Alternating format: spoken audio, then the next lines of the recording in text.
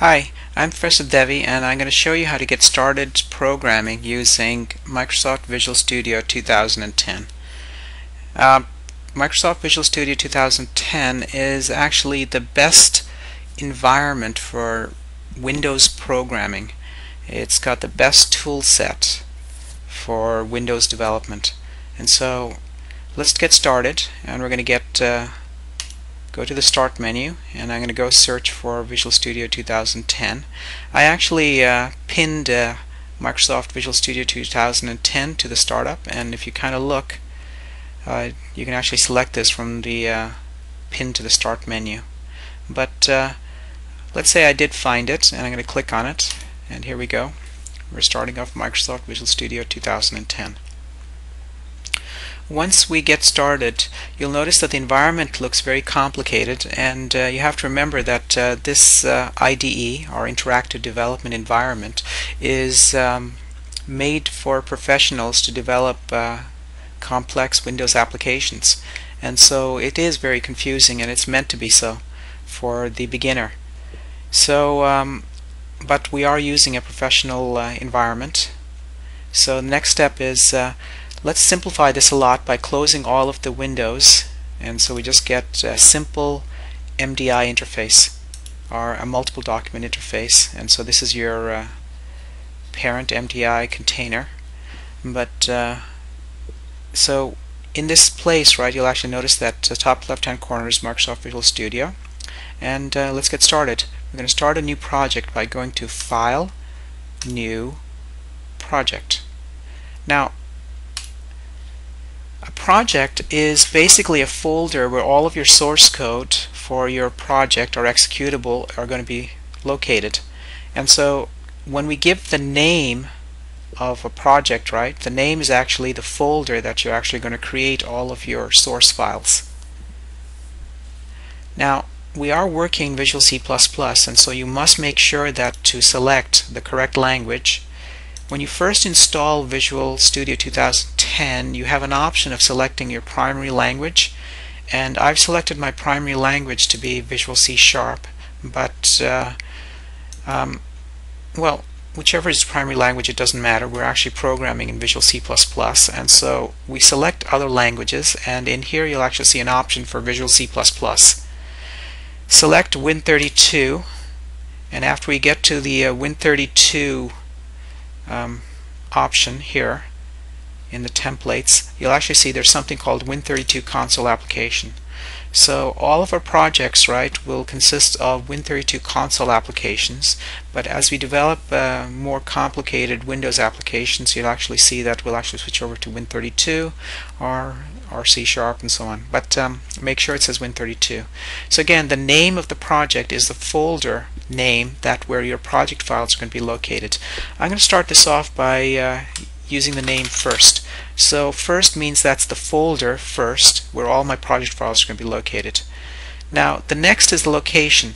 Now if you've been working on many projects, you want to find the location of all your projects in one specific area. The default location is very complicated, and it's under your home directory. I prefer to work somewhere close to the root, and so I made a folder called Work earlier, and this is the location where I'll work through all my projects. I would recommend the same, because especially if you're doing a lot of coding and you need to go to the command prompt browsing through all of your project files and moving things around by using command line statements. So we'll make sure, so make a good location we're working everything out. So this is work for me. Now there is a create directory for solution. By default it will be checked, and please uncheck this. This is more of a larger project which consists of sub-projects, and we really don't want to work with that complication. And we don't want to add this to a source control. When we do a source control, it's actually a versioning system that keeps track of all of our source code, but we don't have that system working, so we'll just uncheck these two boxes. Make sure that they're always unchecked initially when we're first learning how to program. Anyway, hit the OK button. In the next option box, make sure that it is a console application that you are creating, and do not hit the finish or the cancel, but hit the next button.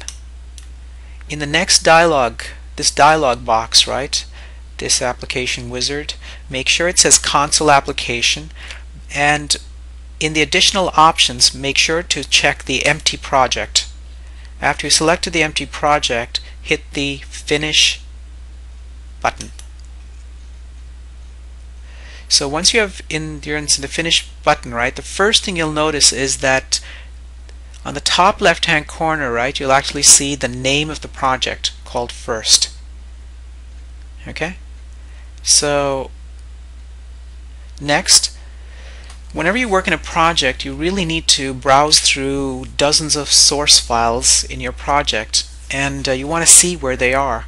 And so the most important panel that you must have activated is actually under Select View and Solution Explorer. Make sure to keep this panel always on. In these folders, right, will contain all of your source code, and so you'll have to click on these files to actually modify them and edit them and so on. In the next step, right now there are no files in our project, and so we're actually going to add some files to our project. I'm actually going to do this going to Project menu option, and in the Project menu option I'm going to select Add New Item. So we're going to wait a little bit until the new dialog box comes in, and once we have this box, you'll notice it's kind of semi-complicated, but under Visual C++ we're going to select Code so we can actually subcategorize all these file options, and you'll notice that there is a C++ file. I'm going to click it. Now all of our projects, when you're first learning how to program, right, you should name them a single file name. We're always going to name this main.cpp. CPP is an extension, stands for C++, but don't worry, all of your C programs can actually run under a .cpp extension, but C++ is actually a superset of the C language, and so the C++ compiler is actually the C compiler also. So anyway, here is your main.cpp, and I'm going to hit the Add button. Once you hit the Add button, right, you'll notice that you'll open up the main.cpp file, but also note on the right hand side, do you notice under source files there's a little icon that says main.cpp?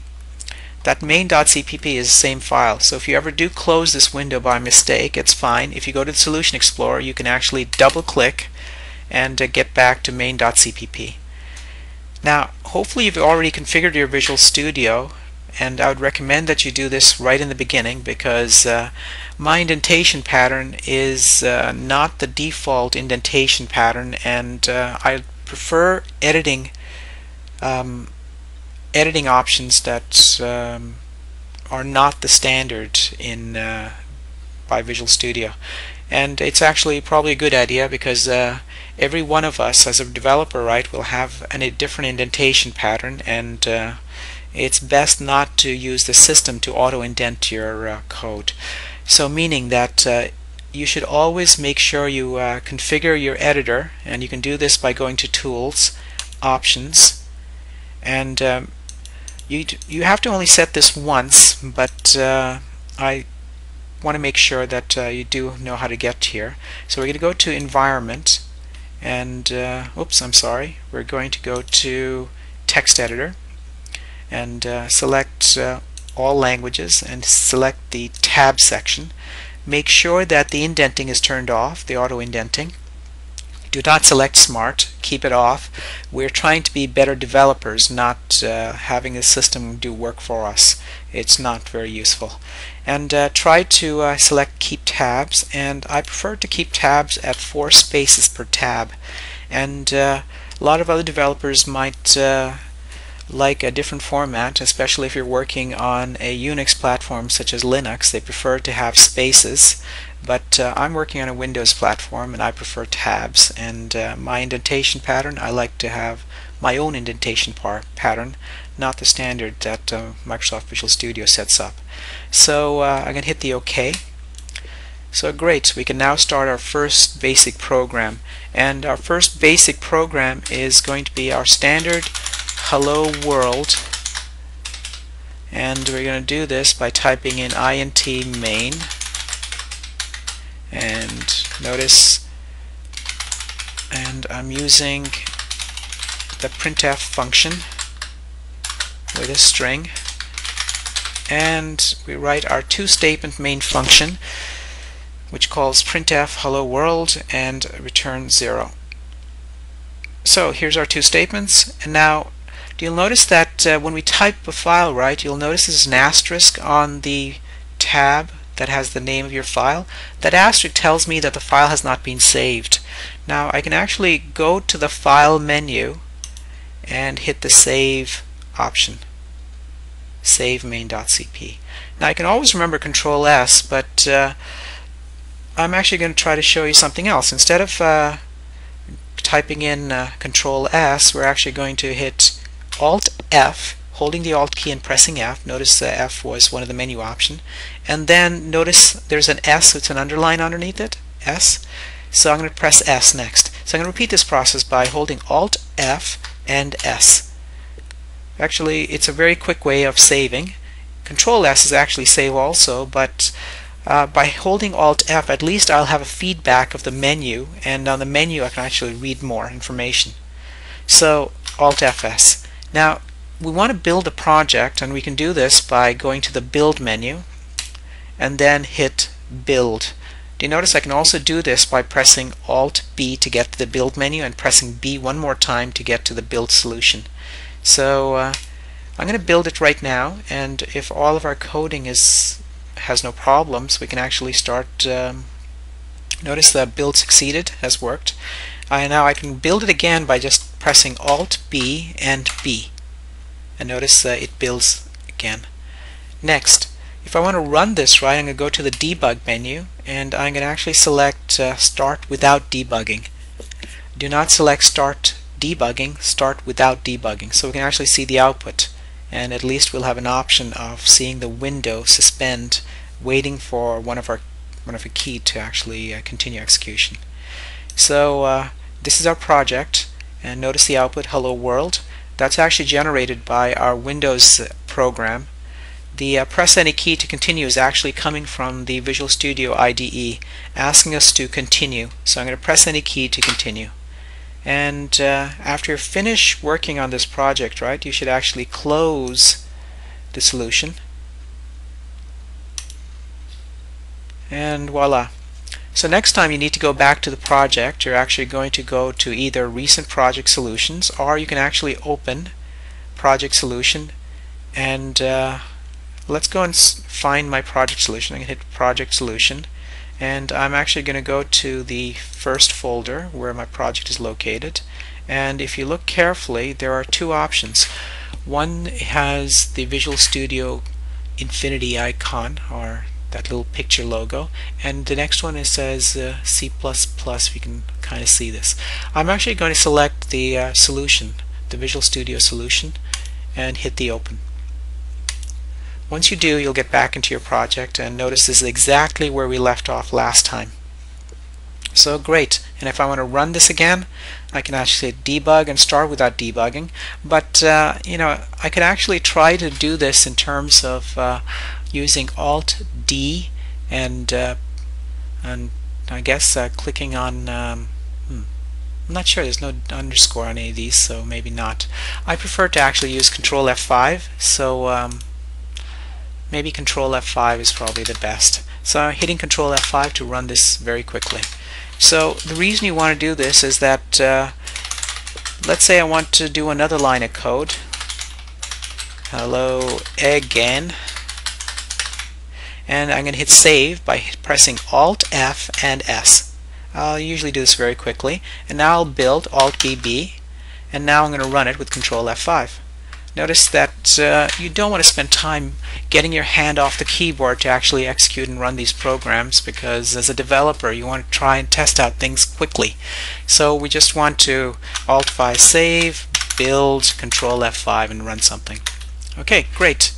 So I'm going to close my project, and we're going to go to the next part.